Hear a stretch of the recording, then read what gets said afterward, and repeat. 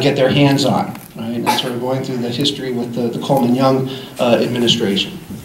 And then I tried to look at the Blight Removal Task Force report to get inside the psyche of development. Right? And oftentimes these reports are helpful because the writers are very sincere, right? I think it's another part of the mystery and sort of difficulty sometimes is that people are operating in their own worldview and oftentimes are not aware of their own worldview and they project that worldview into their reports, right? So actually by reading their reports, you can get inside the mind of the developer and understand what their value systems are, what their beliefs are, right?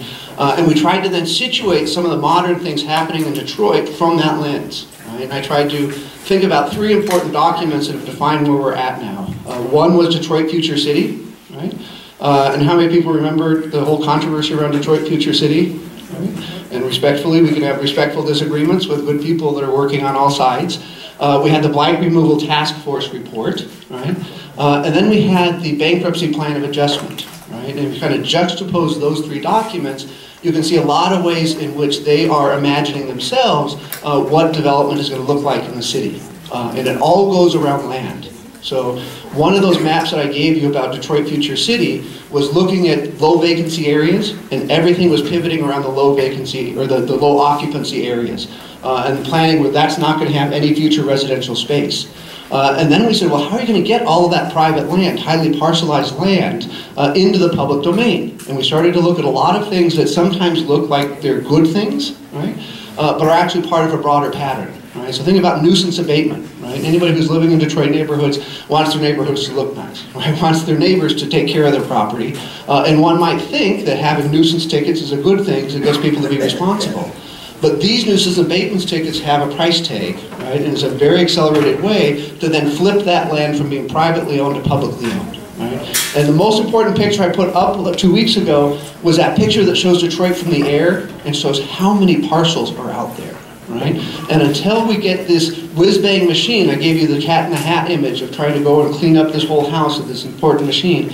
That machine has to flip land from privately owned to publicly owned, right? Then has to aggregate that land into big swatches, and then has to spit that land out for quote-unquote development purposes. Right? And that's really the sequencing of event that we're seeing within a lot of these plans. Right? What happens to the people living there? Right? So think about that. Right? Somebody's living in a house, they don't get their blight removal or their nuisance abatement tickets, they lose their house.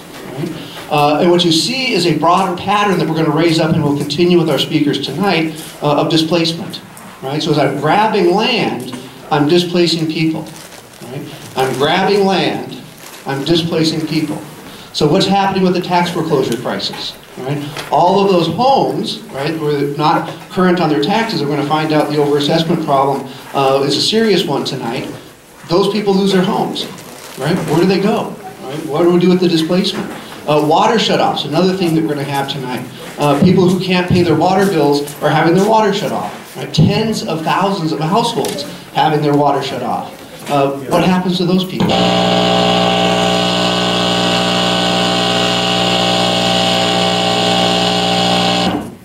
Shut that down. I think that's the sign that says the bus is here. So let me say about 2 more minutes to transition it back. I'm going to let you guys solve the mic problem. I'm going to drop the mic, or I'm going to hand the mic over. Land and people, right? Land and people. If we're getting all of these things that are grabbing up land and we're displacing people, what's our future looking like? So go back to that visioning exercise. So if we're going to move beyond development, what's the pathway to get us there? So we're talking about community empowerment tonight. Right? So last week was kind of dismal, right? We're talking about all these awful things happening.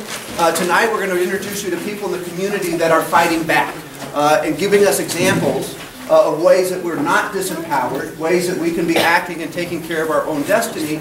But a critical part of that is the visioning part, right? What is the community that you want to be living in, right? What was that picture you had about development and how we're going to be moving beyond that? So that's your segue from 2 weeks ago to tonight, and I'm going to turn it over, if you're ready, to Eliza. And we'll get the mic set. Okay.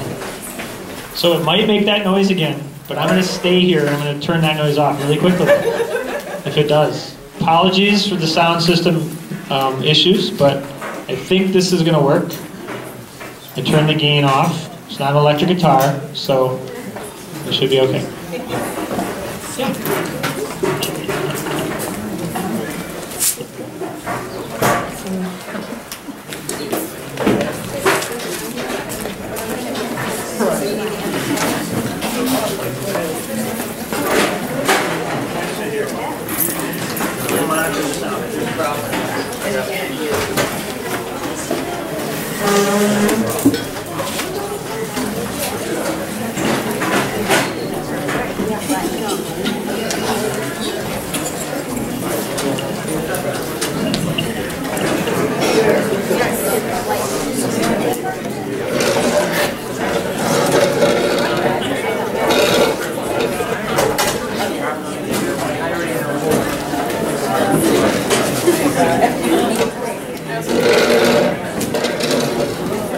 Bonjour, Ani. For being here. I want to acknowledge that the People's State of the City is happening right now, so a response to the State of the City that is also happening, that is happening at the same time. So we've got a bit of a conflict, but there's ways to engage. So if you want to follow that hashtag, People's SOTC, People's State of the City, and get engaged on Twitter after class. I'm sure you will have lots of opinions about what the state of the city is right now that you can add to that online conversation. Could somebody put up Sarida too? And I just got back from Puerto Rico. It was amazing, and that's a whole nother thing, is like connecting our struggle in Detroit to the struggle in Puerto Rico. So Monica was with me, so she could probably tie something into. They're, on some level, like they came to us because we went through bankruptcy and emergency management before they did. They saw it was coming, and their so-called promesa, the broken promise of promesa, and the emergency management that has visited them. They wanted to learn from Detroit, and so they came to us in 2016 and 2017 to learn, and invited us to visit them. So we just got to go, and I'm wearing a T-shirt of political prisoners with it says Libertad, freedom. And I'm sorry to have to tell you that we have another political prisoner, that has joined the ranks, which is Sawatu Salamra. So the last time I was with you, we spoke about her case, and so many of you came out to support her on March 1st at her sentencing. Thank you for that. It was really, really powerful to see the courtroom absolutely packed to the point that they wouldn't let us in, and we packed the hallway. And we were surrounded by deputies from multiple jurisdictions because they saw it on Facebook, and we just wanted to show love. It wasn't even disruptive or anything, like there wasn't a sign. It was just people showing love for this woman, who again is our host. So she's the leader, she's the co-leader of the Cass Commons in EMEAC, the space that we're in, and was criminalized for defending the life of her baby and her mother and her own life, and was sentenced to the mandatory minimum. So she was convicted of felonious assault and felony firearm, and felony firearm has a mandatory minimum that takes the discretion away from the judge. The judge can't weigh in, the prosecutor can't weigh in, they can't take any circumstances into consideration. He had to sentence her to 2 years in prison. So she was taken into custody on Thursday. Again, she's 6 months pregnant. So our prayers and our organizing are organized around 5 things right now. One is her safety, the baby's safety, on all levels. So reproductive safety, her physical health, her spiritual health, her mental health, her emotional health. In Huron Valley Correctional Facility, which is the only current correctional facility, and probably people know some stories about that place. So we're organizing around her health, we're organizing around her family's safety and protection and financial security. They just lost the breadwinner. So we're gonna, again, be doing fundraising to make sure that her commissary is tapped up, that her family has their bills paid for, that they have childcare, that they have meals. So we're organizing around all of that. Organizing around the legal team, providing legal support, organizing support around her appeals, because she obviously is going to appeal, and we're also going to be asking for a pardon from the governor or a commutation of sentence. So we're exploring every legal option that we have available. And then those are our highest 3 priorities right now, but also we're in the space that she leads, right? And so the space just lost its director, a co-director. Baba Darrell was previously in a 3-way directorship. We met Baba Darrell on our first night here. It used to be Will Copeland, Baba Darrell, and Sawatu Salamara, and Will recently stepped out and is really focusing on his art right now. And so a couple months ago, he transitioned out of leadership, and it was just Baba Darrell and Sawatu, and now Sawatu has been sent to prison, and so it's just Baba Darrell himself in that leadership position, when he's always been used to a co-leadership since they started, since those 3 took over the directorship of the Cass Commons. They have been co-leaders, and so you know, we need to hold him in our hearts, and the staff here, and everybody who depends on this place. There are a lot of incredible social justice tenants that are in this space, and a ton of movement activists. It's like pretty much everybody that does justice work in this city meets in this space. So I don't know that it was intentional. I have a feeling that they didn't even have any idea who she was when they prosecuted her, but we know the impact of what taking out one of our major leaders is. And so we have to rally around this space and the people that depend on this space and that hold this space up. And then finally, and this is something that she wanted too, she doesn't want this case to be just about her. She talked about how she saw so many people in that court while she was going through her process. Filing through and pleading guilty to charges is very common in the Black community, to plead guilty to charges that you did not commit because you don't want to take that risk of that longer prison sentence. And she took the risk because she knew she was innocent, and she had a lawyer, which is something that most people don't get to have, like a lawyer that she paid for, and so that this broader, deeper injustice that happens to the Black community, just being way over criminalized, and what happens to Black mothers and Black women. Those broader policy issues are something that we will also additionally be working on through the campaign. So I wanted to give you an update on that. Please hold her in your prayers and your thoughts. We're continuing to fundraise, and we're tentatively holding a meeting here next Thursday, March 15th, to announce the ways that you can concretely help out. So look forward to that. The SWAT Career Fund? The You Caring that we sent out before has updates. So that's the fundraising website, and it has updates. Julie? Can you post that on Facebook, in the Facebook group too? That would be great. Thank you. I can put them on the website too. Yeah. Thank you, Marianne. Email list also.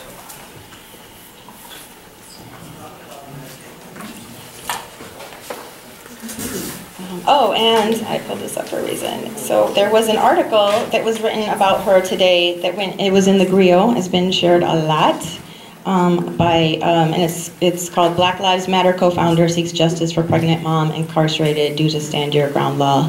It's really kind of like in spite of the stand your ground law. So Patrice Cullors authored this article about her today. So it's made national news. So please check that out and share it. There's going to be lots of ways to share her story in social media and just send love to her. And I also ask that we're careful about how I really want to do things that send love to her and support her. And she's inside. I've had this happen to other clients of mine that were in detention, and when they spoke out, any little thing that is considered dissent is very threatening to law enforcement, and there's retaliation. Really, really harsh, ridiculous levels of retaliation and violence against prisoners who just want their rights. And so we have to be really careful about how we talk about her case and not be sort of like, you know, this is like the system, so like a lot of people really want to attack the judge and that sort of thing, but we're really saying, you know, it's the mandatory, he didn't even have a choice, I mean, he had some choices, but the mandatory minimum took his discretion away. There's a systemic problem, and we need to address that and not do personal attacks right now that could cause a retaliation against her inside. So please be mindful of that when you engage in social media, because they are watching us. That's why there were that many deputies there on Thursday. So, what an amazing panel tonight. I wanted to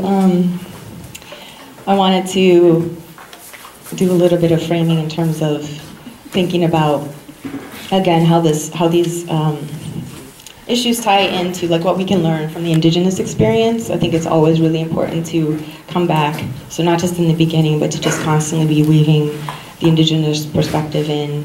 And there's a couple of reasons I think that's really important. One is just out of respect, because we're in Indigenous land, and I can't imagine like if we were, you know, in somebody else's house and just talking about all of these problems and not talking about how the problems happened to them first, and they're just like not included in the conversation at all. We just like go into their house and like talk about our problems and don't talk about theirs in their house, and that's often what happens when we forget that Indigenous people,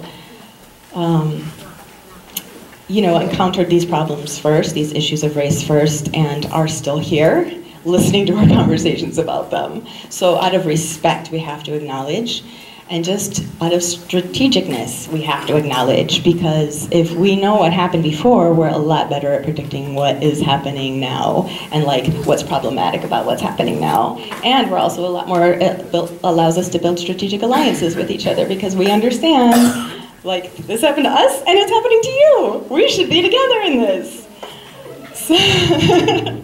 So you know, I think about 1492 and like what that has to do with now.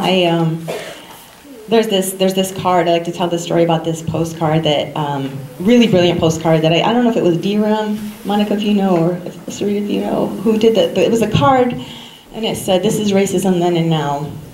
It was a postcard, and it was on my kitchen table. My son was 10 years old at this time, and it's got the water fountains. It's got the water fountains for white people, and it's got a picture of water fountains that it says for colored people. And he looked at that, and he just read it out loud. I was like, "Oh, what do you think about this?" He's like, I said, "What message do you get when you see?" You know, they were two different water fountains. Like one was a nicer water fountain and one was like a really like jacked up water fountain. And I said, "What's the message you get from the one that says white?" And he's like, "That's a really nice fountain." And like, so I would get the message like that I'm a good person. And what's the message you get if you're told you have to drink out of this other one? Like that I'm not worth anything. It's not a good one. And if you look at it next to that one, like you wouldn't want to, and you would feel bad about yourself that you had to drink out of that. And then the next picture was a house in Detroit, a super blighted, you know, neighborhood. And then the one next to that, or you know, in relationship to it, was the Opportunity Detroit, you know, advertising. And so I said, "So what do you see if you had to live? This was your neighborhood, and it was like totally blighted and run down like that. Like, how would you feel about yourself?" And he was like, again, like I'm not worth anything. And, you know, I don't deserve better, and they don't want me to have better. And then, what do you see in the Opportunity Detroit one? He's like, "That looks good." He's like, you know, and so I don't know if you've seen that, but it's just sort of like this glossy view of downtown, and I think there might have been some people in like a horse-drawn carriage, and there's some people outside that are like happily eating, and like, you know, like women crossing the street in dresses that are like swaying in the wind. And I was like, yeah, they do look happy, huh? So who do you see in that picture? And he's like, well, I'm like, think about like who lives in Detroit right now? Does that look like the people that live in Detroit right now? And he's like, well, it's a lot of white people. I was like, is there anybody who's like black? Because you know, Detroit's like over 80% black. He's like, I think there's somebody who thinks he might have found somebody. And I was like, so this is representing gentrification. you know what that is? He's like, no. And I'm like, well, so it's kind of like when, you know, you have a neighborhood that you've lived in for a really long time, and you take care of it, and you plant gardens, and you paint your house if you can, and you really try to fix it up. And then other people are like, for good reason, they're like, wow, I love your neighborhood, so beautiful. And you're like, yeah, I know, right? And so like you're happy that they like notice that you like try hard even though you're really poor, but you really try hard to do something with your neighborhood, and like it's home to you. Like even though you're poor, it's your home, and you've known your neighbors for a really long time, and you know your family lives there. And then they come in, and a lot of people like don't intend to be disruptive when they come, but they're so excited because they want to be by you that they start buying houses there, and they start paying more for the houses than you can pay for. And then there's other people that intend to actually make people pay more for the houses that you can pay, so that you have to leave. And you have to leave the neighborhood that you've always been in, and you're the one that has been there for decades, making it really good. And it's cool to share, and it's cool that new people want to come in, but like maybe they should think about how they come in, so that, because sometimes they come in and they start making new rules about what you can do and what you can't do, and like we're gonna close this street off and nobody can drive on it anymore, and they start changing all the laws around the neighborhood to the point that the people that made it an awesome place to live have to leave. And they sometimes make them feel uncomfortable, and all these things happen. So what do you think about it? He's like, that's not cool. And I'm like, does that sound like anything that ever happened before, like maybe a really long time ago? He was like, oh yeah, the colonies. And I was like, oh my God, my son gets an 10. And my dad's here tonight. So then he starts going, actually, well, because he started talking about like the 1600s, right? And then he was like, actually, 1492 and blah, blah, blah, and then Costa Rica. And then he starts naming all these things. I was like, okay, you didn't get this from school and you didn't get it from me. I called my dad. I was like, my dad. What have you? And he was like, because Diego tells me, Grandpa used to read to me my bedtime stories. That's how come I know that. And my dad had been reading to him like the indigenous people's history of the United States at 4. So thank you, Dad, for that. So another lesson, read to your kids. They're getting all of this. They can connect these dots. Things have happened like that we talk about. Like we talk about 75, right? Cutting through Black Bottom. And also cutting through Southwest Detroit, the ways that it divided up neighborhoods and completely displaced neighborhoods. That happened to the Potawatomi. So we're in Potawatomi territory, right? Three Fires territory. After they got displaced and put on a reservation, where you think they'd finally get to just be able to do what they want, I found this little snippet where they talked about wanting to build a road right through it, and they did. And they said, so check it out, we're going to tell them that this road is going to be awesome because they're going to get to drive to the next village and be able to trade with their friends, and they're going to love this road. It's like going to make things so good for them. But what we're really going to do is we're going to settle white people all alongside this road on the Indian reservation. We're going to settle white people, and we're going to start taking over all that land, and hopefully they'll just leave, because this whole thing that they do where they like migrate and they're nomadic, these savages are driving us crazy. They won't settle. We need them to settle down. So if they're not going to settle down, they can just leave, and we're going to have this road. So they use that as a strategic tactic to displace indigenous people, and they've continued to use it against Black people and Mexican people in Detroit. There's another example of, I got these from Shiloh Maples. She works at American Indian Health. She's also Anishinaabe, Three Fires woman. Recently she did a food sovereignty presentation, and she showed us like this slaughter of buffalo. They killed all the buffalo so that the indigenous people wouldn't have anything to eat. So they took out their food supply. And it's like, you remember those pictures of Abu Ghraib where it was like people, there's like a tower of people and they were like standing above them like gloating? That's what it made me think of, because there's this tower of buffalo and there's just somebody up there, like these slaughtered buffalo, then there's somebody just up there standing like gloating over it. Like we took away their food. And that's genocide. And when you think about how, you need food, you need clean air, you need water, you take away those things from people to displace and to commit genocide against them. So are we seeing that today? There was a case up in northern Michigan that she also told me about where how this happened. So indigenous people, there were like 19 families in a village that somehow got foreclosed on. They didn't pay their taxes. Now, this isn't right, indigenous land, right? So like they shouldn't have taken the land from them anyway. Then they probably made them buy it back. And then they said you owe taxes on it. Why they weren't paying taxes, why European people weren't paying taxes to the indigenous people. You know, no, the indigenous people had to pay taxes to the European people. And there was a developer who paid the police to burn the village down so that he could develop it. And that makes me think about the tax foreclosure crisis in Detroit right now. All of these things you'll hear about today. So these precursors that happen to indigenous people is what's happening to black people in Detroit. It's the same thing. And if we don't recognize it ahead of time, you know, we're not ready to fight. It's just the same thing. Like we know that black people weren't allowed to learn how to read under slavery, right? That was like illegal. And you see the way that education is being devalued and that people are not being taught how to read in our public education institutes. Like it should make you think. It seems like the same thing. So when we know our history, we're better prepared to see the attacks that are happening and to create creative challenges to fight back and to resist and to create a beloved community. So with that, I would like to ask Monica Lewis-Patrick to take the mic and tell us what you're seeing and how you're fighting back to create beloved community, make sure everybody has what they need. Damn.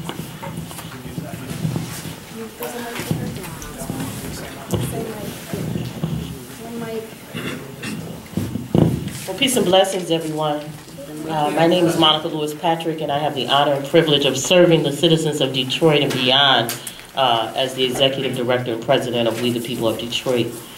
Our work has always been centered in people first. We are unapologetically led by an all-black women board. Every woman within themselves is a powerhouse. So I have to say that first of all. I get the honor of being sort of the baby sister that gets to do all the talking, and I get a lot of the attention. But I can tell you that the other women are more than holding their own fair share of this work around justice for water, justice for housing, the restoration of pensions, the struggle for voting rights.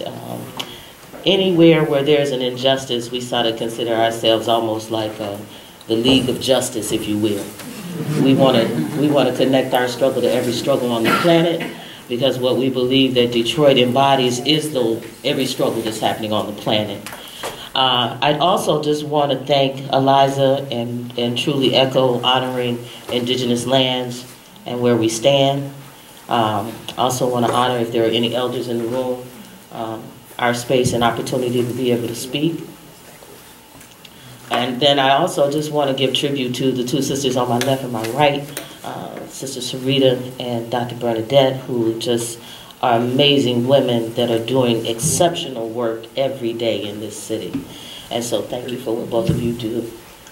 It's just an honor to sit here with you. But our work is truly, as Eliza said, is based on belovedness. We believe Detroit is beloved Detroit. And the reason we say that is belovedness is not just about loving someone or something, is dearly loving someone and something. And that's how we view the city of Detroit, but more importantly, the people of Detroit.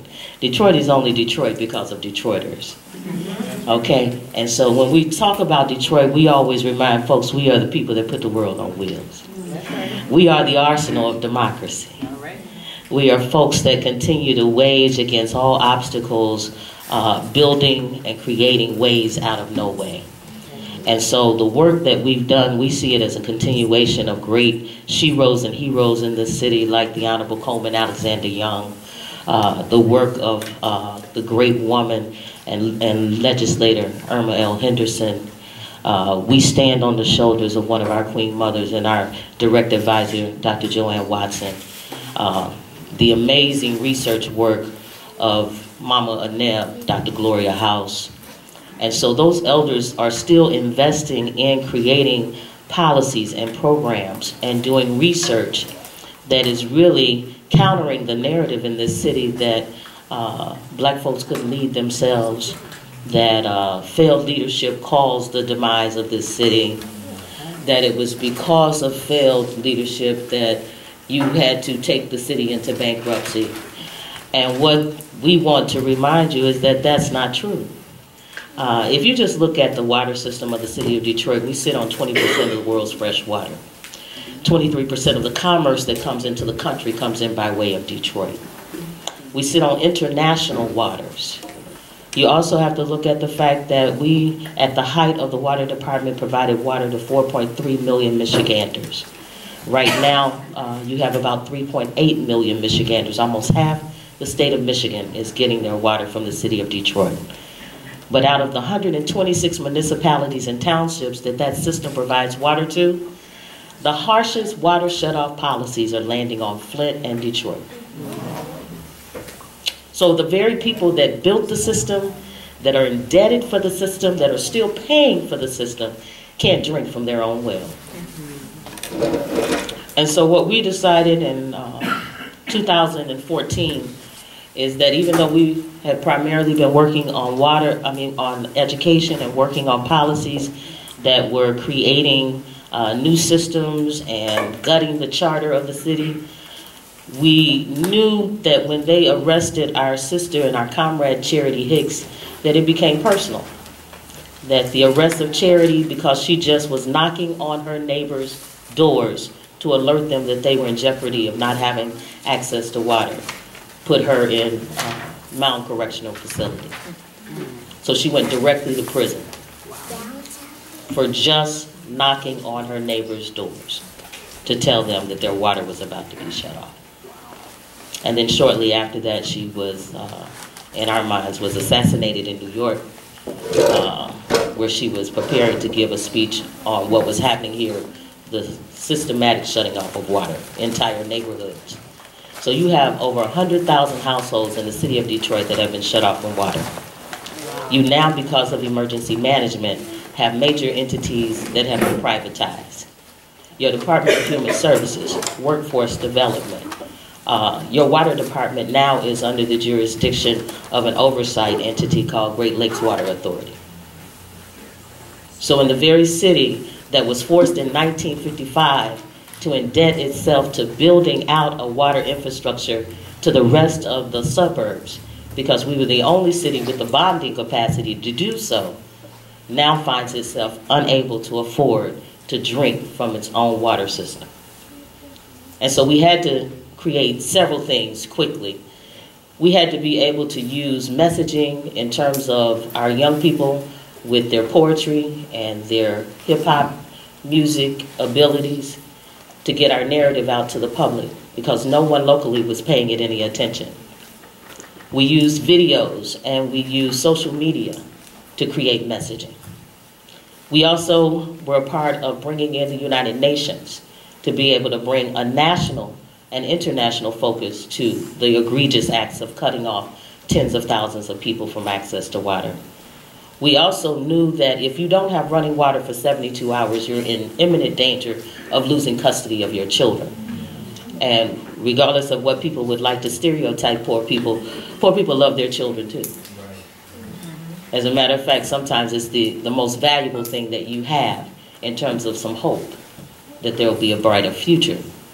And so with that struggle of wanting to make sure that people were able to keep their children, also knowing that Detroit up until 1997 had the highest home ownership per capita in the country, what we knew is that water shutoffs and the increase of water increased in the last 10 years to the tune of about 126%, was driving people out of their homes.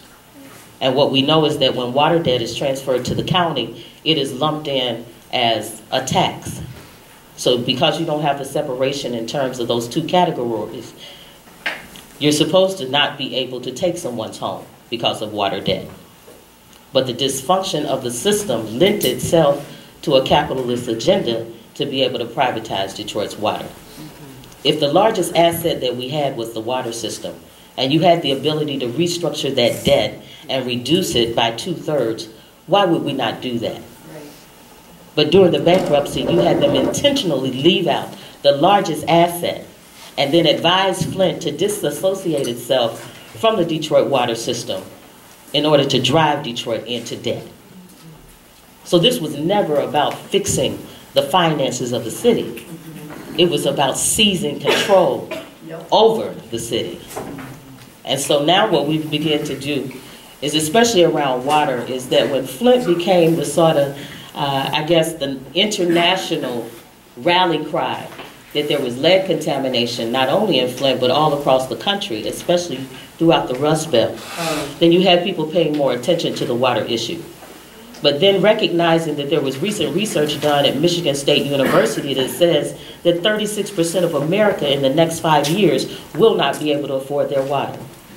It wasn't until the activists began to intersect their struggle that our immigrant brothers and sisters were finding themselves unable to advocate for themselves to get their water turned on because of language barriers.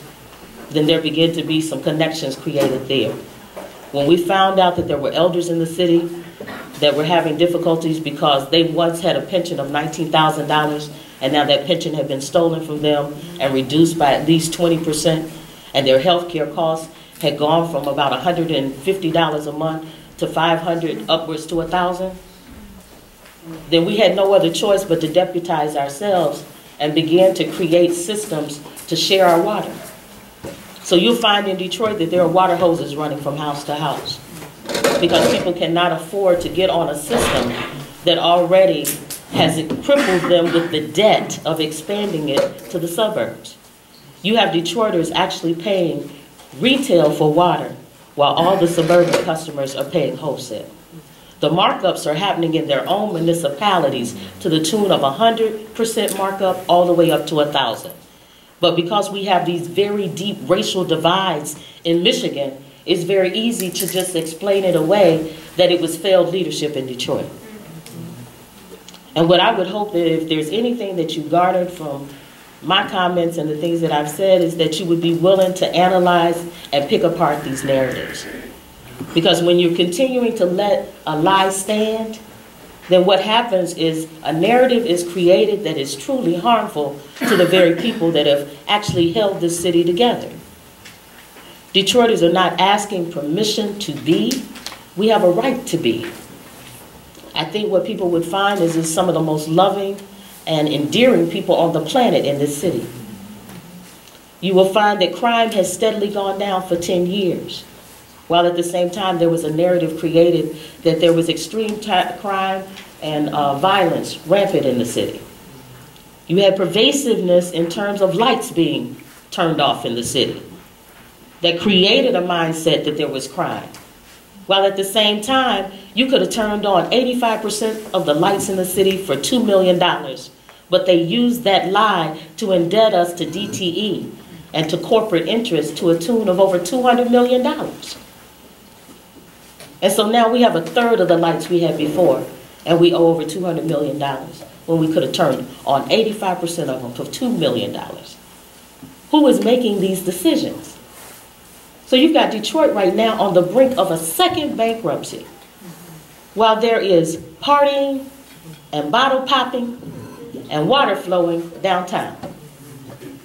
And now you're sitting on one of the biggest epidemics in southeastern Michigan as it relates to hepatitis A, Legionnaires, cholera, Shigella. These are waterborne diseases, or diseases and infectious diseases that are related to not having proper water and sanitation. You cannot call yourself a first-class nation and have these kind of third world conditions. Right.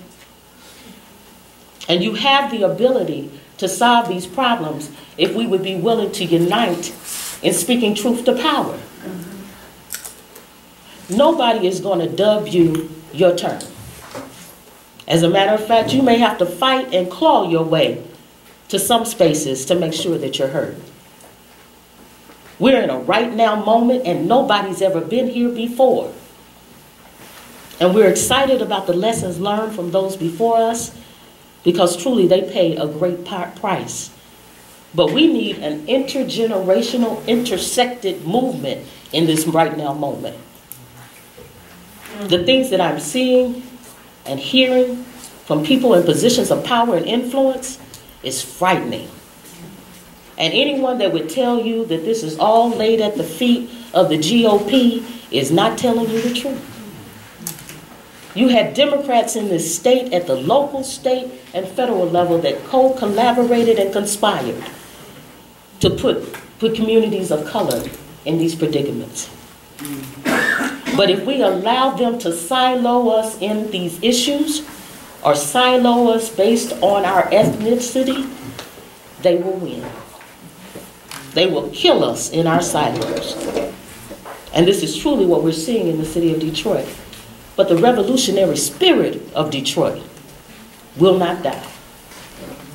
You have people in this city that have cut 20 and 30 lawns. They shoveled their entire block. Many times the city doesn't come. The police don't come. They have created some of the greatest urban gardens in the world. It is the capital of the world. There are freedom schools. You have elders that have initiated freedom schools in the 60s and still running freedom schools in this city till this day. Because there's a liberation in our spirit that we don't deserve to live under this oppression. So even if our bodies are incarcerated just like Sawatu, our minds and our spirits are free. This is what people are coming from all over the world to try to market and capitalize off of.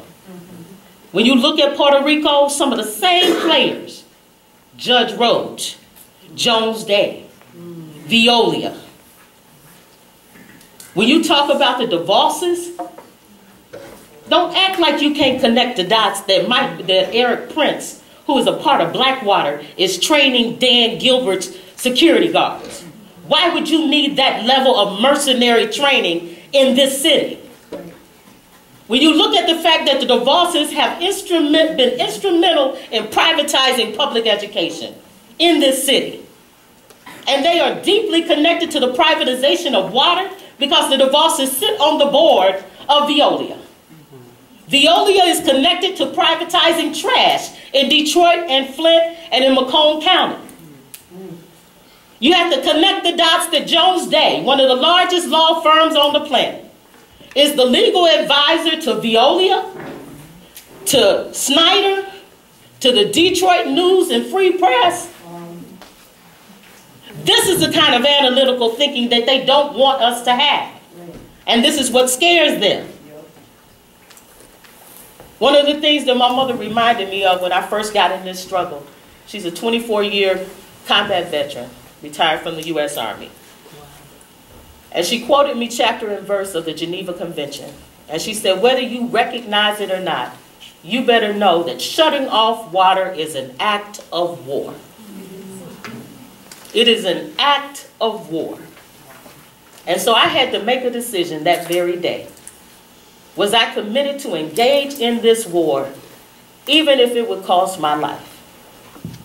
And some of the conversations I have with my children often are, if they kill me on Monday, you can mourn on Tuesday, but y'all better get up on Wednesday and get back in this struggle.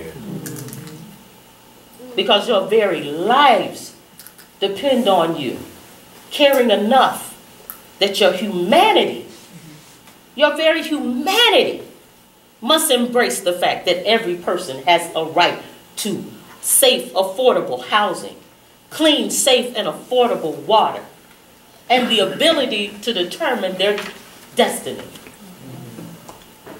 It is up to us, every person, to be a part of shaping that future. Coleman Young said it, and I believe it. He said it best. If you find a good fight, get in it. All of these fights are worth getting in. Go get it.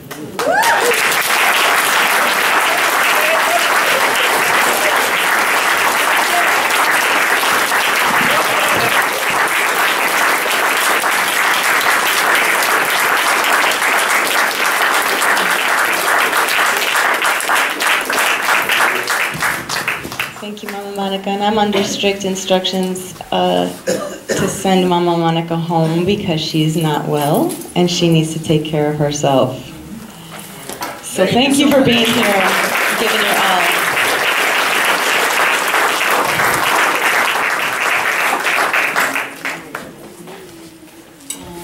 Next, we'll be pleased to introduce Professor, our Damon J. Keith visiting scholar, Professor Bernadette Atuahene, who is, in her words, an expert in how white people take away black people's land.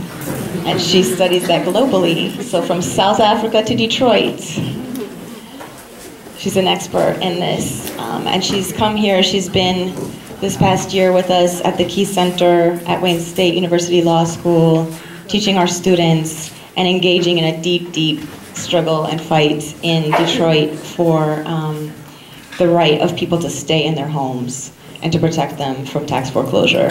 So thank you for all of the incredible work that you've done, and please, I can't wait to hear more about it. Thank you. I like you so much. Thank you all for having me. My problem is always being too loud, so you don't want me on that mic. All right, so as Eliza was saying, all my work has to do with stolen land from people in the African diaspora.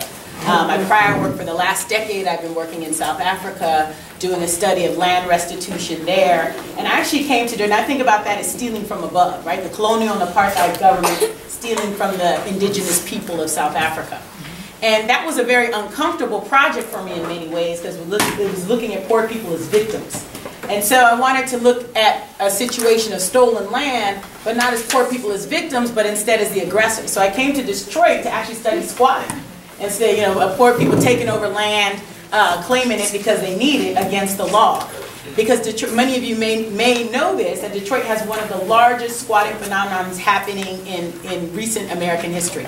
The last squatting phenomenon that even somewhat touched what was happening in Detroit was on the Lower East Side of New York. But what's happening in Detroit far outpaces that. So as I was studying the squatting phenomenon, there's two kinds of squatters in the law. What we call, well, you all probably think of a squatter, what we call a takeover. That's people who come into a property with no prior legal relationship to that property. But in the law, there's also holdovers. And those are people who once had some prior legal relationship to the property, but they either got foreclosed upon, and they stay. So they were once owners and now they become squatters.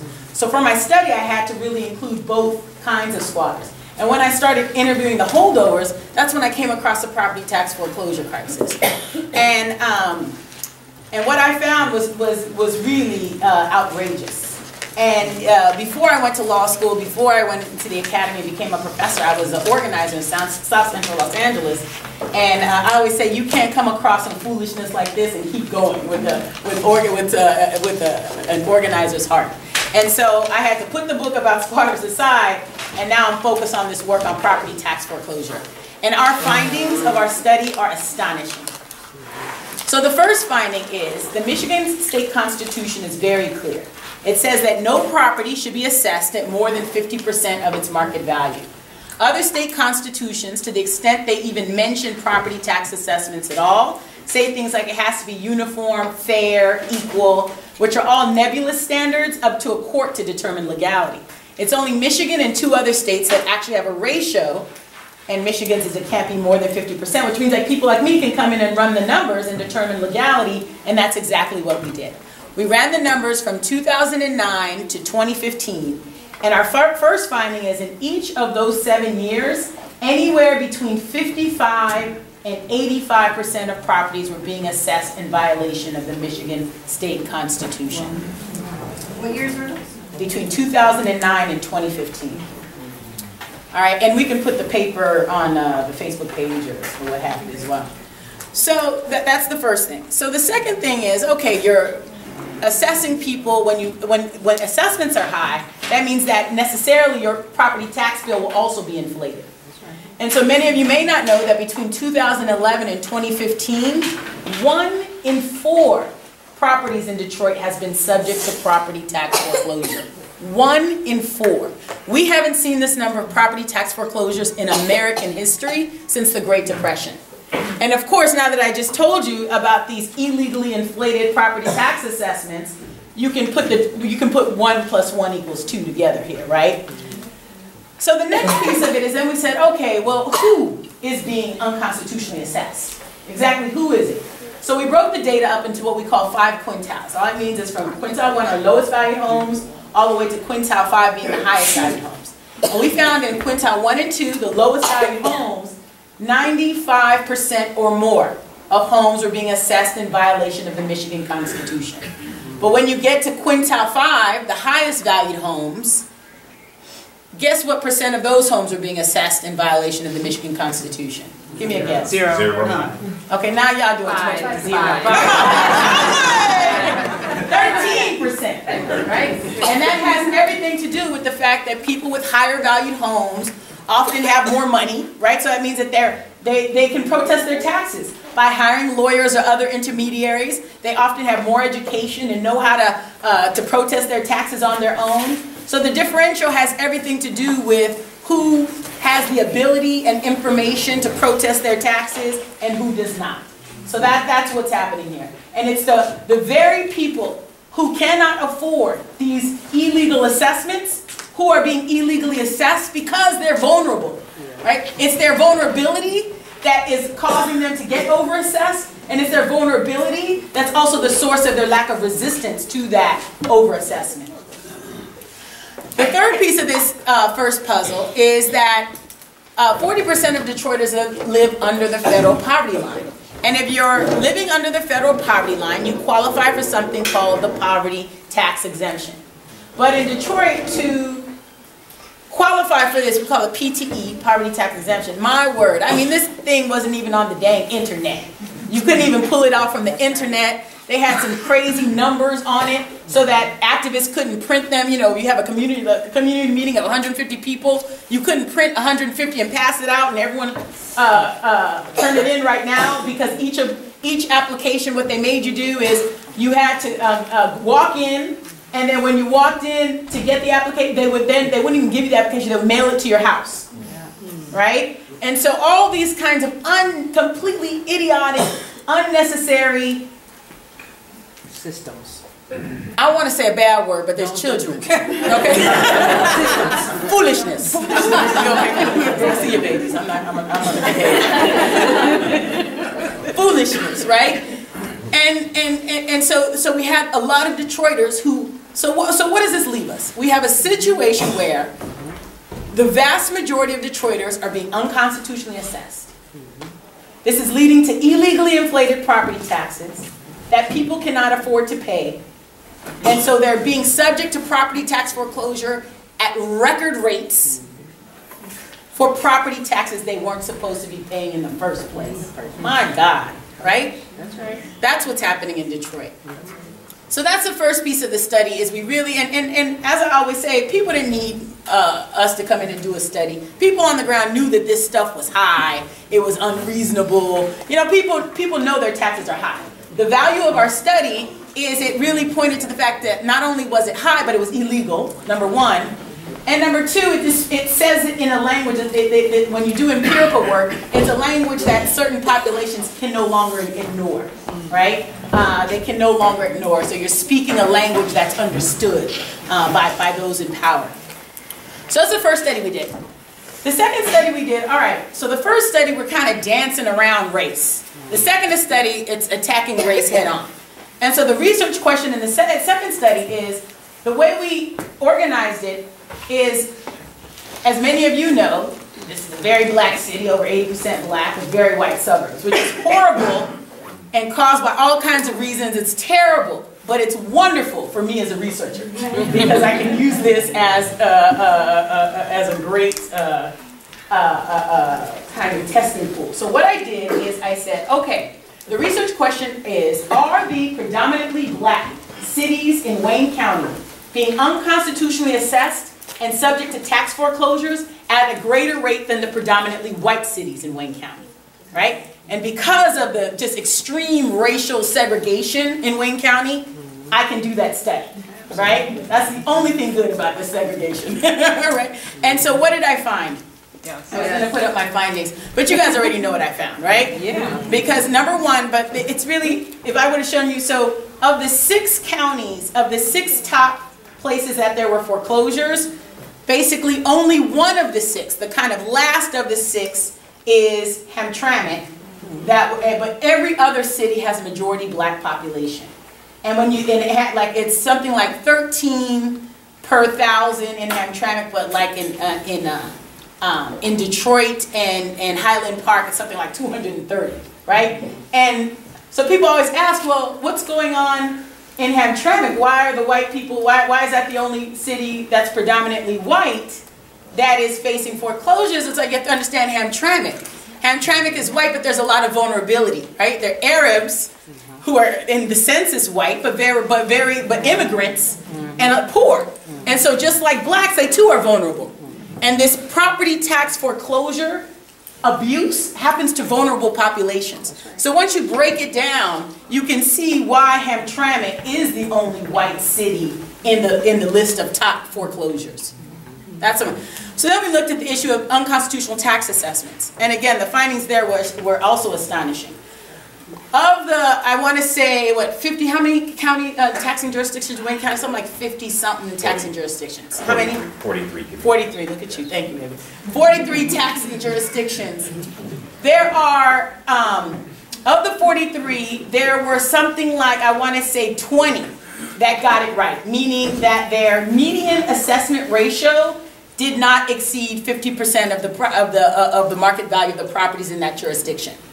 And can I tell you that all 20 were in cities that had a black population of less than 1/3.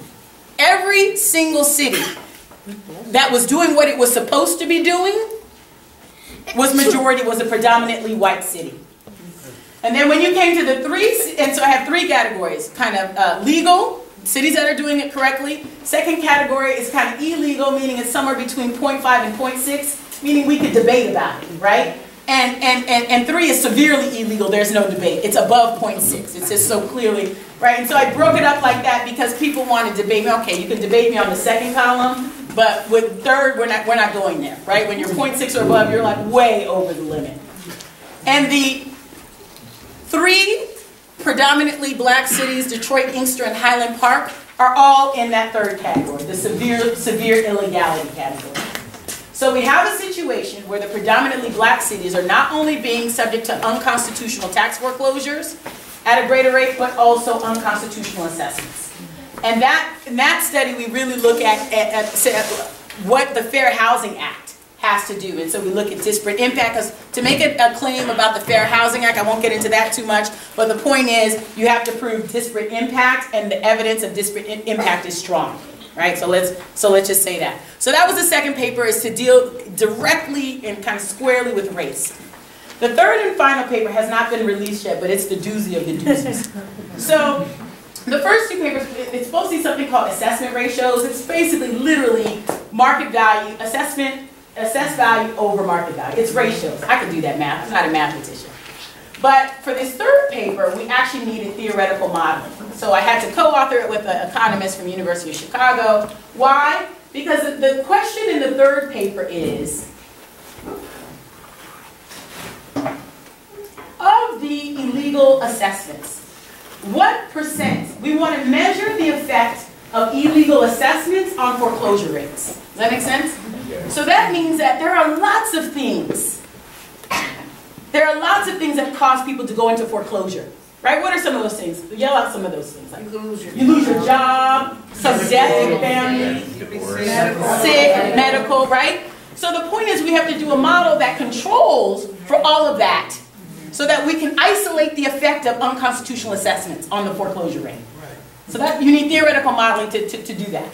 So we did that. And of course, all the work we do the most conservative estimates, because we know, people are coming for us.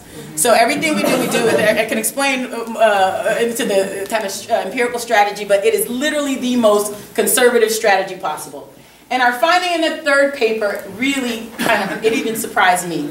The finding in the third paper is that we're able to say that 10% of all between, let me say this properly.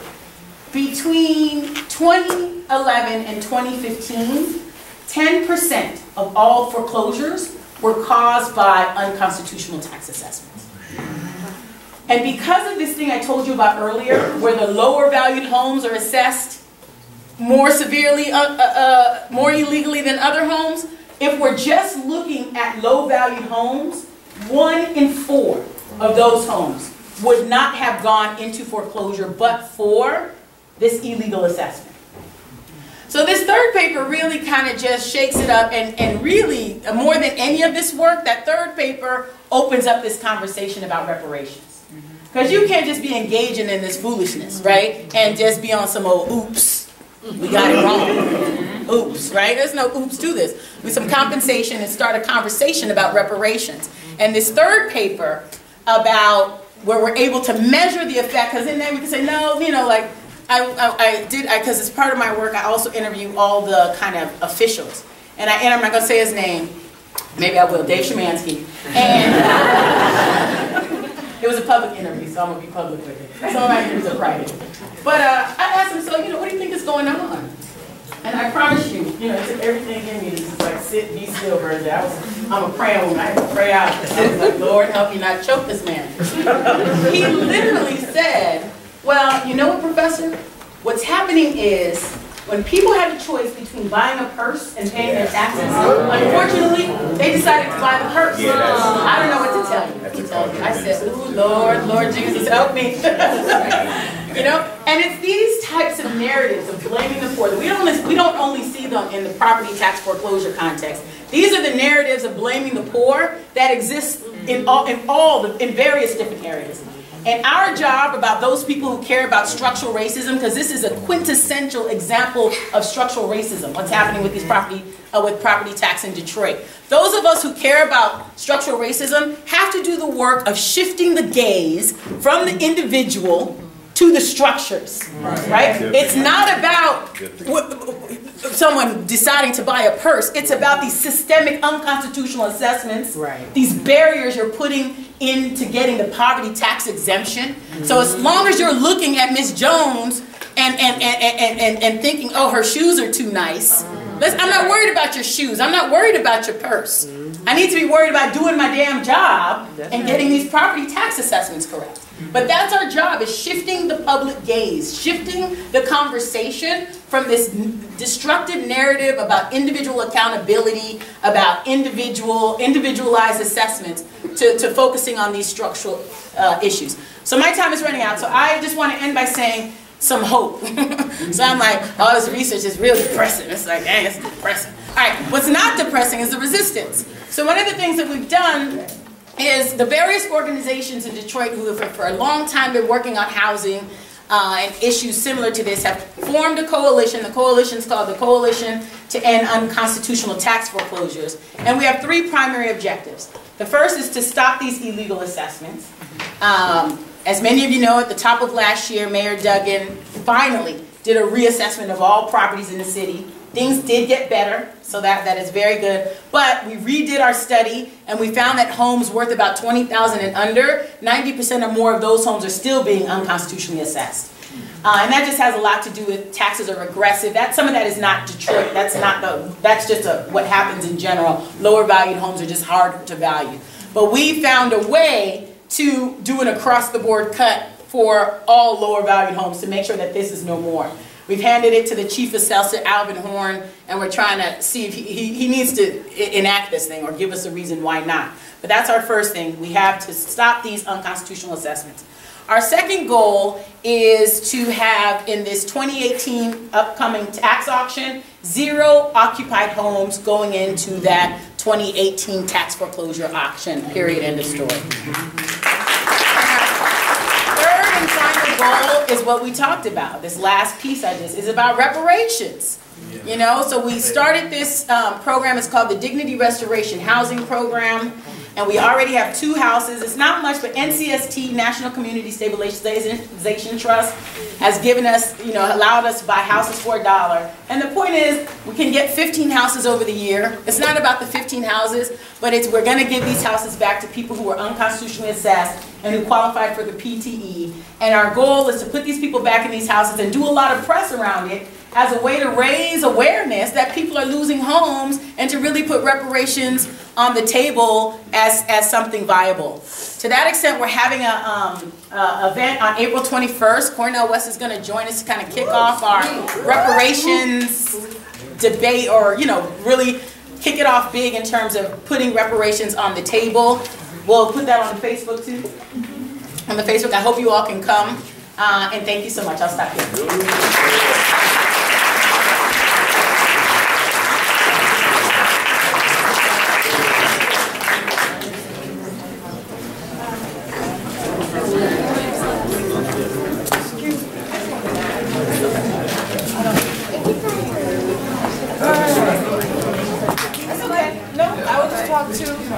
Good evening. Good evening. I'm very happy to be here with you tonight. I'm Sarida Scott, but I have the misfortune of following Sister Monica and Professor Bernadette here. Sarida, do you want the mic or no? No, I mean, can people hear me? I don't know. I'm good without the mic. We've had some challenges. Thank you. So I'm good without the mic. All right, so we've just heard from Sister Monica. She is, the bad activist, as I always say. I learned so much from being around both of them. You just heard from Professor Bernadette. She's the activist, academic.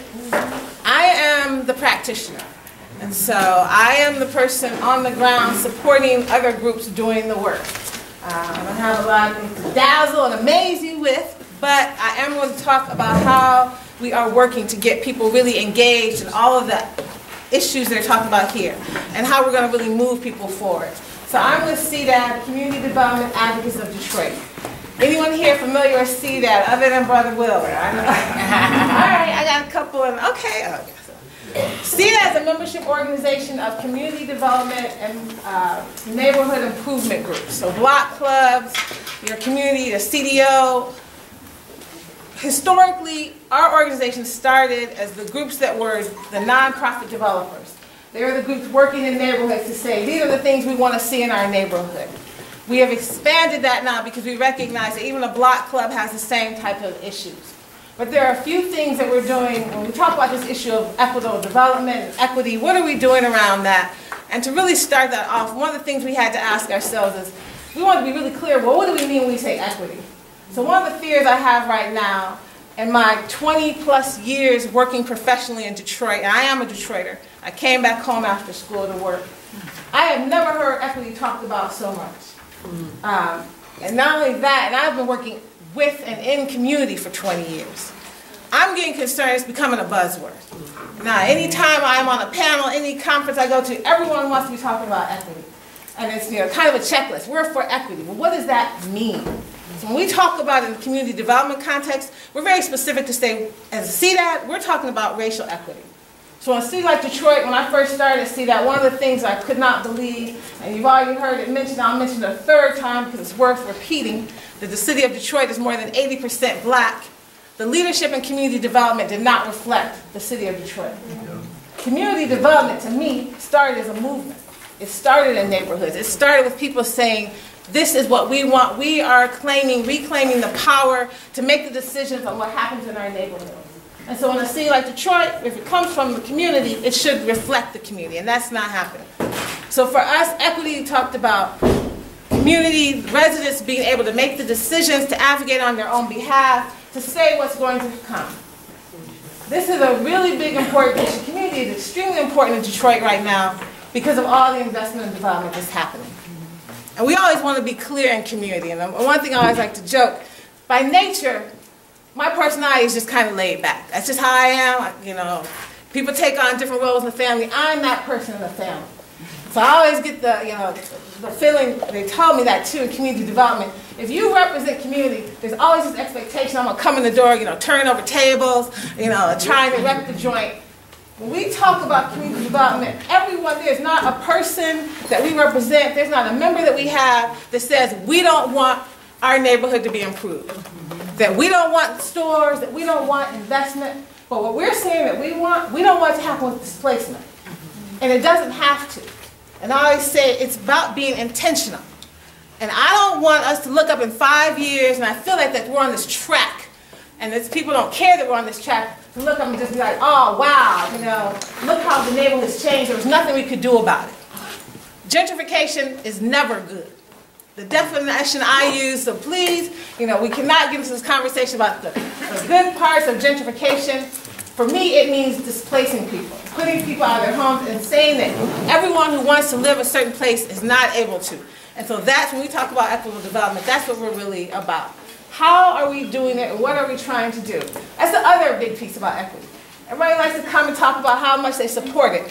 What are you doing? If you have any ability, if you work in an organization, if you control anything, if you're hiring people, what are you actually doing to promote it? What are we actually doing to say that we want equitable development in Detroit? For us, it's through policy, community planning, and engagement. So I'm going to talk, I put this map up here. For policy, CDAD is a policy advocate. It's one of the aspects of our organization, is how we support our members. Again, we came together on this idea of the strength in numbers. We are stronger as 120 plus organizations representing other hundreds of people in the city than the one organization over in Jefferson Chalmers trying to advocate on what's happening there. Affordable housing is one of our big issues. It's a very big issue when we're talking about development in Detroit. And it's also, you know, we've heard Sister Malcolm mention a lot about the narratives that are pervasive in Detroit. And one of the narratives is always that when you talk about vacancy and blight, because you feel like you see a lot of vacancy and blight, there's this idea that there's a ton of affordable housing. Detroit is affordable. And that is not the case. So one of our issues is affordable housing. We came together around the issue of LIHTC, low-income housing tax credits. And so those are the tax credits are typically used to create affordable housing. Our members were taxed years ago to be the affordable housing developers in the city. Because you need a nonprofit developer, you work with a partner, they get the low-income housing tax credits, that's what happens. There's a 15-year window on LIHTC credits.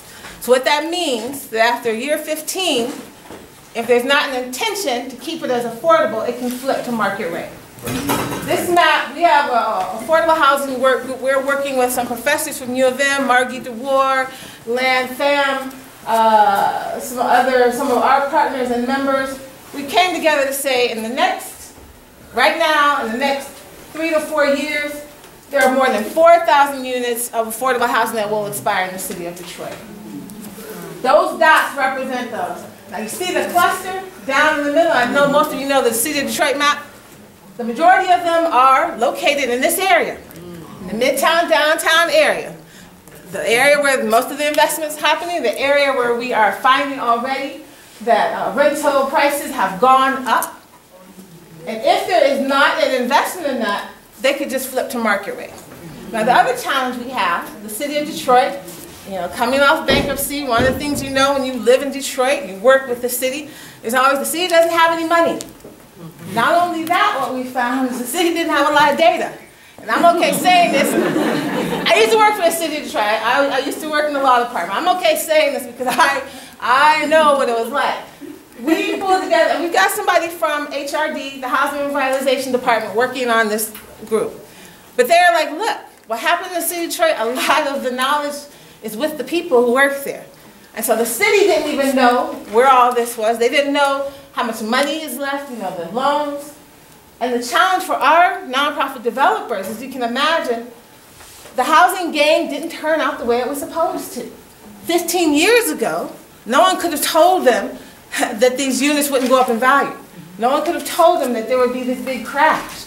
And so now, unfortunately for them, they're feeling like they are slum landlords in their own neighborhoods. They can't reinvest in the property. The values haven't gone up. The rents haven't happened. They don't have the money to pay off the loans. It's a real crisis that we aren't really talking about because unless you're in it, you really don't know about it. So one of the things we're doing is working with this group to say, what are you going to do, city, about this issue, but also generally about an affordable housing plan. And so I understand the city's very excited when they hear that someone wants to do an investment and they can have a condo that's going to be market rate. And developers are excited. I always say there are people making money in Detroit. Don't be fooled.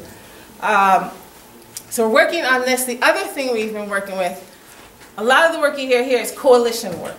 And so we are making sure that we are part of these coalitions. We are part of the coalition that worked to get an inclusionary housing zone passed. It also included the creation of a housing trust fund. The money that can be used to create and preserve affordable housing.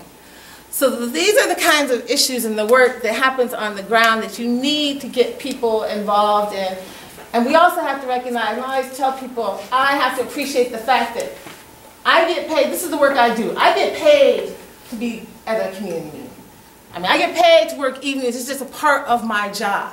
But people who come out, people in Detroit don't.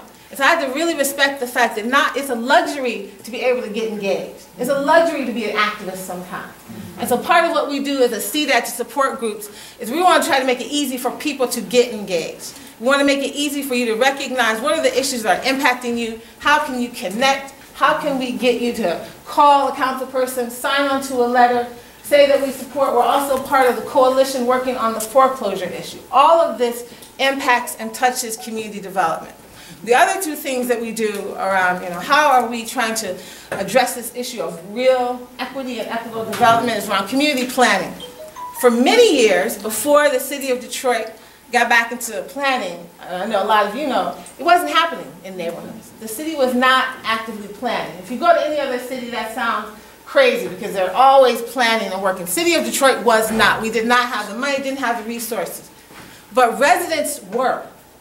And so CDAT many years ago created a resource strategic framework to work with residents who were recognizing that our neighborhood is changing dramatically. We have so much more vacancy, we have a lot of blight, but we want to plan for the future of it. We worked with a data partner, so these community plans are resident-led and data-driven. If you go to our website, you can see examples of them, and it is working with residents to say, we're mapping all of everything in the neighborhood. So all the vacancy with all the assets, and then we're going to work with you, and you tell us what you want here. What do you want to do with it? And helping them think of some future ideas. We have to date worked with 7 communities to create plans. Prior to this administration, we were working with the city planning department to incorporate these community plans into the master plan of policies. That's what we want. We want the city to acknowledge what communities want to see, what residents want to see, and take that to be into the master plan of policies. That's not happening right now. It's a new day, and the city is now back to planning. That doesn't mean that we're stopping this work, because we also know that the city is targeting. There's some neighborhoods where they're working currently, there's some where there aren't. In fact, the request for our assistance has increased. Because in the neighborhoods where they're not planning, people want to get organized and be able to tell the city when they come there, this is what we want. The other piece that we are doing around planning, though, is that you've probably heard there's now money for development, investment that the city has and to create plans. There's been a number of RFPs issued to make plans, to do projects in certain neighborhoods. Island View, Fitzgerald, Southwest Detroit, they're popping up everywhere. A part of every RFP is a community engagement branch. There's an arm of community engagement that has to happen. And so they're paying people, they're going to be paying people to work in the neighborhoods and talk to residents and get them excited about whatever the city's going to do. So when we heard about that, the first thing was like, oh, bet. You should be going to our members. Our members are there. They're engaged, they're active, they are doing community engagement. That's what community development organizations, that's what block clubs and neighborhood improvement groups do. They should be tapped to provide community engagement. And so we, as CDAT, stayed out of it. We're not going to do it because we don't compete with our members. We want you to take them. City, a lot of our members did apply, and the city's like, no, we will not select one individual organization from a neighborhood to represent and be the community engagement arm. So we're like, okay, now we'll get it. So if you want to take our residents, we want to take our members, we will put ourselves in that, because what we don't want to happen is a city to pay an outside firm to come and do engagement in your neighborhood. Mm-hmm. So right now, we are currently finalists in a number of projects. We've been tapped on one. We're just starting in Jefferson Chalmers. And I'm honest with people, and I always say we gotta be honest and not be afraid to make mistakes. One of the things I'm being very clear about with every team that's tapped us, and of course all these teams are outside Detroit, we want you to know who we are. We are an advocacy organization. We are a membership organization. I'm gonna be honest, I am doing this on behalf of our members. This is what our members say they want us to do, but we are very clear we are not going to allow this to conflict with our ability to be a strong advocate. And it should not, because as I always say, this is not, when I'm talking, it's not Sarida talking about what I think, although I am a resident, a long-time resident, and I have very strong views, but I am representing the views of our membership. And so for anyone in the city to be dismissive of something I'm saying on behalf of CDAD means you're being dismissive of over 120 organizations who are representing hundreds of residents throughout this city. And that's something you will have to explain. And so these are the ways that, we have to, a lot of times it's said to us to see that we are an organization that can be used to kind of play this inside-outside game. Because our residents need to be connected to the city because they're doing work. And the city needs to respect them. We always say that the point of our work, internally, when you have to ask ourselves, why are we doing all this? It is to build neighborhood power. We don't have any interest in making a CDAD a strong organization. We want all of our members to be strong organizations. And we want to make sure that the city, that leadership is respecting resident voice. And we want residents to know that you do have the power, collectively. I'll give you the last thing I'm going to say because I know I'm last. And wind down and maybe take some questions. So I'm not going to pretend that it's not hard to stay positive in this work. But recently, the one thing I always tell people that's given me the most, made me feel the most excited about this work and given me some hope is the community benefits work. CDAD has been a part of the coalition supporting and fighting for community benefits for going on 4 years now. And the community benefits fight started with people. It was not our leaders saying that we recognize that as much development is happening in Detroit, as much development that's receiving public dollars to do that work, that there should be some benefit to community. No, it was residents demanding that that happen.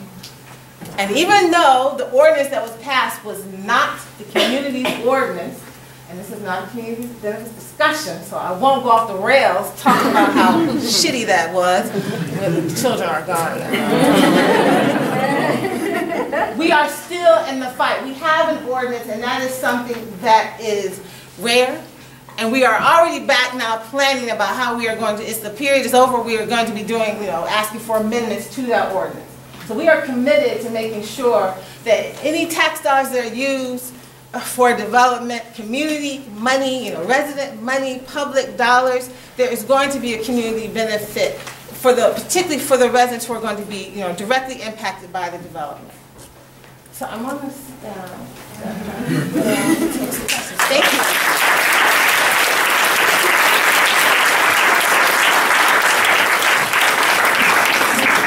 We have just a few minutes for questions, but one of them that I want to ask to both of you. About 15, we're going to go a little bit over.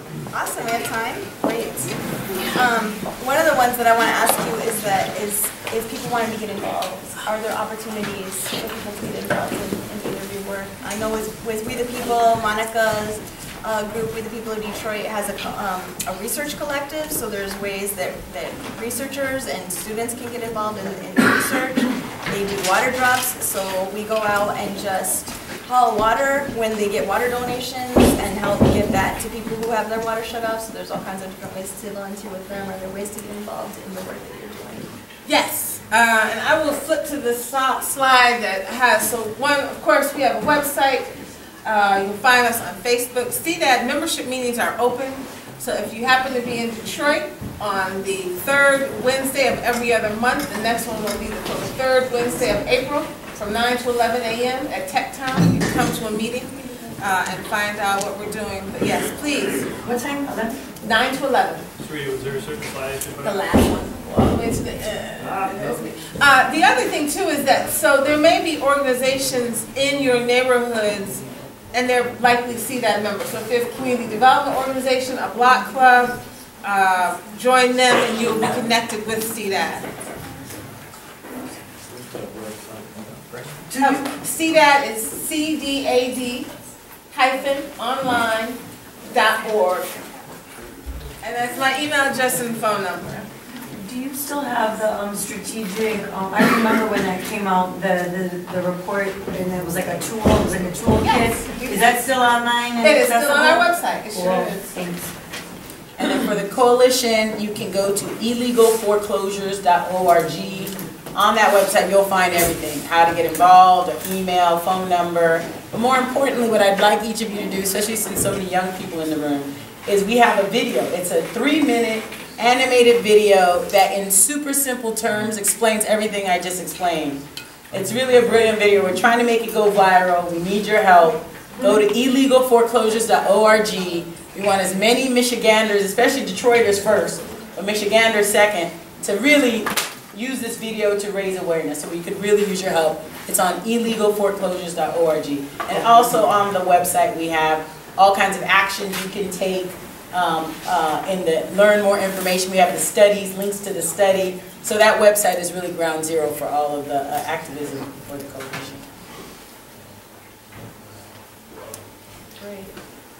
Are you familiar with Congress of Community received a contract that Dan Gilbert got to go into the Delray area and some of the other focus areas where they're supposed to let people know about the tax exemption. And they gave them 40 days to go in, $10 an hour in the middle of the winter, right, to let people know that this existed, right? And the deadline, what is it? The deadline for it's like April 16th or something. So that's a problem, right? But that's also a leakage. I know that they're still looking for people because there was only a handful at the table trying to, go out into with these boots and this weather and that kind of thing. But I know that the plan was to like hardcore hit Delray in that area and some of the other focus areas hardcore with these little flyers that Dan Gilbert somehow got contracted to let the public know about. That's the part I don't understand. That's the part that's very confusing to me, because if that's a public notice, I don't understand how that's a private entity giving that out. So we are aware of that, and the coalition is aware of it. So Dan Gilbert, and I don't know all the backstory, a lot of CDAD members are working with that program to inform people about the property tax exemption. I believe it was Dan Gilbert putting up the money to do it. Foundation. The foundation. It is the foundation. Mm-hmm. Yeah, is funding it. And again, I mean, corporations do those kinds of things for reasons we won't get into. But yes, our members are working because it is important to get more people information about it. As Bernadette mentioned, though, it's a bit challenging because there's a lot of hurdles to actually getting it. And that, when you said that we're not going to get into, that's the part that I'm confused about. And so if we could get into it, that would be helpful for me to understand the landscape a little bit better. So the only thing is, I'll say, I don't know a lot about it, and I don't speak on their behalf for why they're doing it. I just mean personally, for me, it's obviously, it's, as I always tell people, it feels like being in a bizarro world. I mean, to have one private business owner own so much property, have control so much, dabble in public, and democratic practices is disconcerting for me as a person, as a resident. And I always feel like more people should be concerned, particularly our city council, with the way he has the ability to exert influence and control of the city. I'm just saying, but as a corporation, again, they are also painfully aware of sometimes what their public image is. I think this is an attempt to address just a public concern and have this foundation fund this project. So I don't know if you're also familiar, but we had to upload it into a Loveland, and it's like a survey that you take a picture and you go and talk to the people. But then there's the Kresge and the Kellogg that are, the Hope Starts Here, focusing on the young child. And so if people are interested, we could put it in the notes that this is a occupied home of multi-generational people, and then maybe, I don't know if it's possible to FOIA a private entity on public information, but if we could, then maybe we would have that data already set by the people who are on the ground. I don't know, we talked about that a few times in a few different tables. So, but just being able to use some of these strange ways that we're supposed to go out and get data, but then use them to connect them to our other leakages of data that we might need or foresee ahead of time. So the data piece was one thing that the coalition addressed, and with some other members we spoke and were very clear and even had it written into the document with Rock Ventures, that we wanted to make sure that the data could be used by the organizations that were collecting the data. That we were, and that the data would not be misused by rock ventures. And so that was very clear, and I was happy with the way that worked, the collaborations with the coalition going in and making sure to let them know that we're not going to have our members helping to get data for the internal purposes of rock ventures, but the organizations who are doing the work. So again, if they want to support that, and I didn't dissuade my members because we do need resources to ensure that more people hear about the property tax exemption. I thought it was a travesty that the city's not, publicly sharing that information with people. I'm pretty sure that's illegal, to not have the city share that with the public. Yeah. That's a public notice. They're not keeping it, but I feel like they should be working actively to let everyone who knows, and they're not doing that. I just want to thank Professor Bernadette Atuahene has to leave right at 9, so I want to thank you for being here.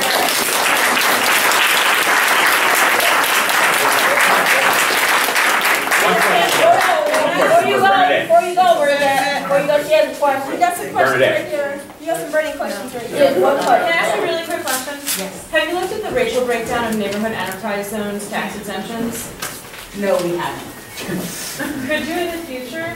Please? Thank you. Enterprise tax zones? Yeah, the problem with NECs and anything, we actually tried to do part of the race study within Detroit, and it's almost impossible to do it in Detroit because it's an 80% black city. So even in richer areas, there's middle-class blacks living next to whites. So it was difficult. So the study I did, that's why I had to go to the county level to do the study. Because there is no white neighborhood in Detroit, right? So that was why we do this. Thank you. Do the study. We're going to take 2 more questions. So I was wondering, this is kind of a situation I ran into the other day, but is there anything, like, if you ever have a chance to talk to like a small-time or would-be developer, someone who's like trying to do like redevelopment projects, do you have any, I guess, talking points that you? Because what I find is that like the moral, the ethical argument doesn't really work a lot of times. So like, how do you, like, is there anything that you say to like, some of those people that try to like, from like a market perspective, or like someone who's got profit motive, like, what would you say? And like, especially when they're saying that like education isn't applicable. Right, I'm going to be honest, it's really challenging. I have an old high school classmate who's a developer, and he and I are both on a panel together, and we're like, but I mean, it's all good. It's challenging, so partly it's challenging because of the way development in Detroit. You're right, and I always say I'm not opposed to people making money. I mean, money's okay. But you will talk to developers because of the way Detroit's housing stock, we are so heavy single-family homes.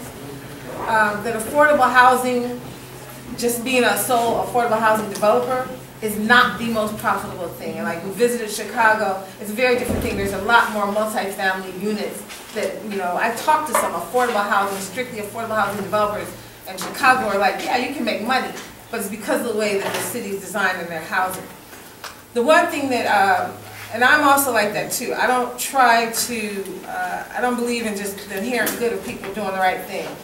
Anymore. Honestly, it's not really talking to the small developers, it's the bigger developers, where they have the profit margins to still make money. And so that's why they like the inclusionary housing zone is so important, to set aside 20% for affordable housing. I think the thing we're trying to do now is actually put more of the pressure on the leadership, our government. Because they do have the responsibility to us. They do have the responsibility to do the right thing as opposed to the developer. And so one of the things that we're trying to do, when you talk about affordable housing, the AMI in Detroit, the average median income, it doesn't just look at Detroiters. And so as we mentioned, with 40% of Detroiters living in poverty, our AMI is very different, but it's calculated using other entities. We need to get the city of Detroit, so when they start talking about affordable housing, sometimes they're talking about 60%, 80% AMI. That's really high. But we need people to start thinking about, and one of the things I always say, and I'm repeatedly, 30% and lower AMI. That's a real reality for a lot of Detroiters. So if you're saying, you're setting aside 20%, at 80% AMI, that's still not affordable. So we need to get people thinking differently about affordability when they're in the city of Detroit. We need to get leaders advocate on it. We really fought hard, and we were working with Councilwoman Sheffield for the Housing Trust Fund to get that designated just for 30% and lower. They made it 50% and lower, which is better than 80%, but we can still do better. So it's more talking about those kinds of things, because with the developer, it's really hard on that, that money game. They're trying to maximize their profits. Another question, somebody has it? There was one back there, probably the last one. So, Ms. Sarida, back in 2011, I was evicted, but I wasn't evicted because I moved out on my own, but I was renting a house from a mortgage company, Royal American Mortgage, 4 years. After about the 4th year, the taxes wasn't paid on the house. I had to move out, but then I found out I didn't have to move out. But I didn't know what to do at the time, because I'm a single father and I have twin boys. At the time, they were maybe 11 or 10 or something. So I didn't want to have them see us being evicted. So we moved our stuff out and I boarded it up. But my neighbor said I should have stayed in the house. But at the time, I didn't know what to do. I didn't know if there were, I didn't know about squatters' rights or resources or what to tap into in order to keep that house. The house is still there right now, but it's like blight, put it like that. So, but is there any kind of way that people can tap into certain resources or knowledge that you actually getting put out by a mortgage company that was owned not from somebody in the city? This Royal American Mortgage was out in the suburbs. So you hit on a really big challenge the city of Detroit is having. So we know, unlike a lot of cities, Detroit has a long history of home ownership. This was a city of homeowners. And what that did, and now we are actually a city of more than 50% renters. But we haven't addressed that at the same time. So unlike you go to see like New York, where there are a ton of resources for renters. We didn't create that because we didn't have the need. So the United Community Housing Coalition is probably the best resource. They're helping and fighting, with lawyers and other resources, helping finding people stay in their homes, fighting against foreclosure, but also beginning to work on some renters resources.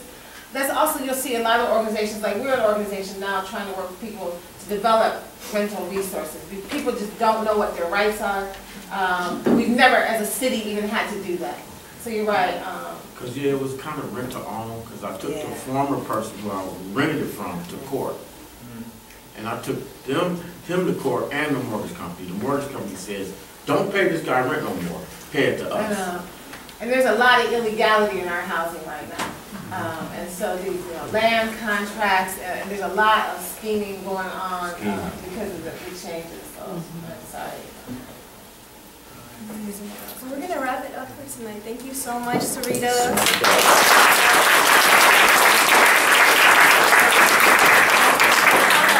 A question, given that we're right in the days of 50 years from the Kerner Report having been issued. We started this class around the Kerner Report. One of the things that Stephen Ward, when we first started, posed the question. There's that famous line about 1968. We're moving towards. We fear that we're moving towards two societies, separate and unequal. And he posed the question as like, were we moving towards that, or had we long been that? So I want to ask that. I just want you to ponder that over the next break, because we won't be here next week, right? We're gonna, so in 2 weeks we'll be back next week. Wayne State is going to be on spring break, so it gives you some time to ponder. Have we long been in a place of separate and unequal societies? Where are we now? You just heard where we are now. Are we in a place of separate and unequal societies? And what are those mechanisms? If we are in a place of separate and unequal, what are the mechanisms that create that? And what are the mechanisms that can be creating a beloved community, a beloved togetherness, where we're all taken care of? So that's your spring break.